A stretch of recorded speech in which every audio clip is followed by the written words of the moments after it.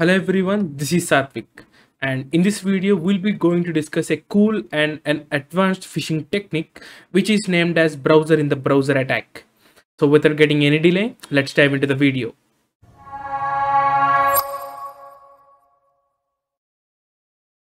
Guys, first of all, really thank you for all your support. If you want to connect to me personally, you can check out my Twitter and the LinkedIn. The links are in the description below. And if you want to be part of my community, you can check out my Discord. The link is in the description below. So guys, as I told you earlier, like this particular attack named as browser in the browser attack is a bit advanced phishing kind of thing. And all the credit goes to the author of this particular research, who is named as Mr. Docs. I'll leave the link for this particular blog post as well as this particular GitHub, which is related to this blog, in the description below, so that you can check it out. So we all know that if you see, like, if you take a traditional phishing URL, we try to create a URL, a sample or a fake login page. Okay, we try to throw that on some domain, a fake domain kind of thing. But nowadays, if you can see, like, the users even got more intelligent, and you can see, like, they will be looking into this particular domain of what they are logging in. So the chance of getting like their credentials is really low by the traditional phishing stuff. Okay, but what this particular research is all about is regarding how a pop-up login windows thing can be used to exploit this particular stuff. So if you can take an example of any application, like here the author took the Canva as what you call an example. So they not all the applications use their own login server or login databases in order to allow their customers. Some use some third-party services, like it can be sign in with Google, sign in with Facebook, sign in with Apple, etc., like that.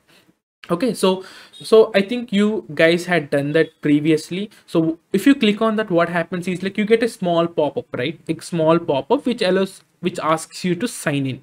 So that is what this particular blog post or this particular attack tries to exploit.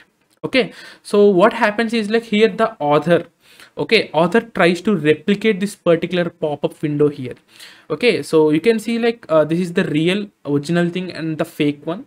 Okay, so you can see with the help of JavaScript, and see guys, this project is all about, this attack is all about, like, you need to know the HTML, CSS and the JavaScript, and you can edit any page that you want to. Okay, so you can see, like, you can even create your own page. So I'll let you know what all this part about in a while. Okay, so there are some few templates available. So this is that is all regarding this particular repository. Okay, what happens is, like, the things that are available are for Windows Chrome as well as the Mac OS Chrome. But as I told you earlier, this is related to HTML and CSS, so you can feel free to do your own stuff. Okay, so now coming back to this repository, you can see a few templates here. Okay, so here you can see, like, there is some usage part, like, so while you download this, but when you download this particular repository and when you navigate to any of this folder, you'll find some few files here. Okay, like a index.html and JavaScript file as well as a CSS file, and the rest are nothing but images. Okay, so what you need to do is, like, you can edit those stuff, okay, with the help of some with the help of any editor. And also this particular by default, this particular repository is all about this Microsoft only. So but you can feel free to change your the logo or change the stuff. So what happens is, like, you need to change this logo.svg. So let us assume that you want to do this for a Facebook stuff. So you need to find out some facebook.svg here, like Facebook logo.svg, and you need to replace that, and dark mode and light mode, etc., like that. Okay, so now let's go back. So now if you can see, so here there is I cloned this particular repository, guys, and you can see that we got some few files here. Okay, like few templates kind of stuff. So let us go to the Chrome light mode for an example. Okay, and let me open this with the help of Brave browser here. So now I took this particular a white page or a light mode as an example here.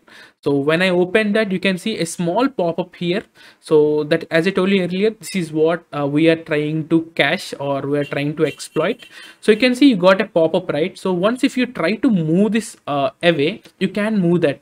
You can't really move that because this is nothing but a simple HTML stuff. So all this thing, this is nothing but a code, a simple code, a HTML code. Okay, like if you take a real pop-up, you can be able to move that anywhere of like out of the browser as well if you want to, but here it is not possible.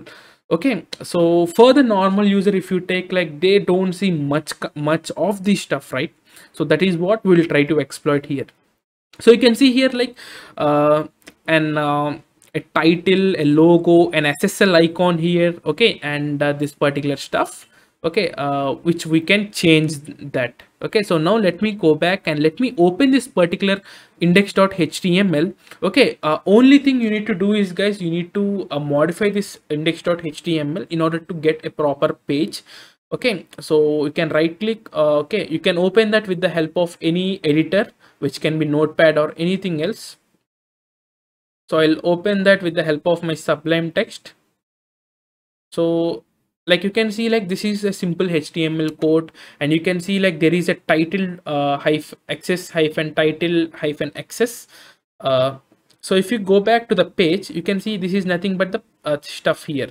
So now what we'll try to do is, like, we'll try to make this some few changes.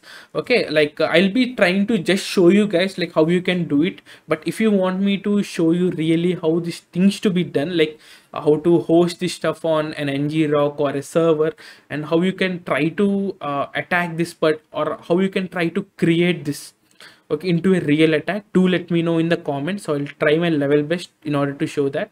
Okay, so I'll try to do this something like this: sign into Microsoft account. Okay, so I'll save that. Okay, so and also there is something like a domain name and also some path, etc., like that. So let's change that as well. So domain name will be accounts.microsoft.com. But if you are feeling like a bit doubt, so what you can do simply is, like, you can go to that particular website, like any website, guys. I'm just taking Microsoft as an example. .com. So mostly accounts.microsoft.com is related to managing Microsoft stuff. Okay, so like login hyphen live, you can do anything like that. So you can see, like, if you take it, so this is what we need to change, right? So what we'll try to do is we'll copy all this stuff and we'll paste it. Okay, Control C. Like, you need to do a bit of reverse engineering also, guys. Okay, in order to make sure to look this particular thing as convincing as possible.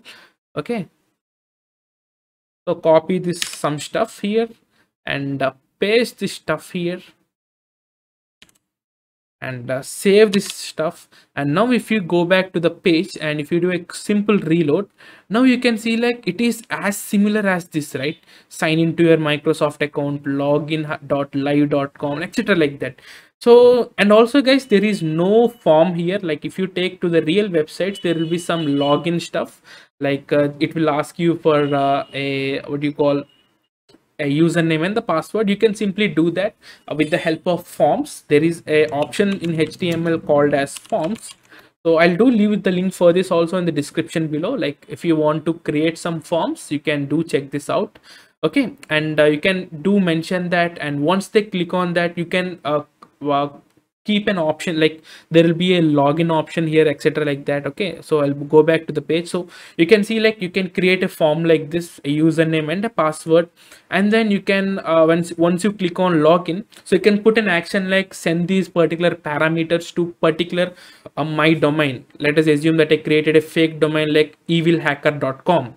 So I'll send a post request kind of thing to this particular stuff, and I can capture those things.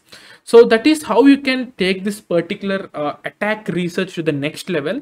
And as I told you earlier, if you want me to like do all this stuff that I'm saying right now, you can do mention that. I'm not doing that right now because it is going to be a bigger video. Okay, so that is it guys for today's video. I'll leave all the links of the resources in the description below. You can do check that out. And that's it for this video. This is Satvik signing off, and I'll meet you in the next video. Thank you.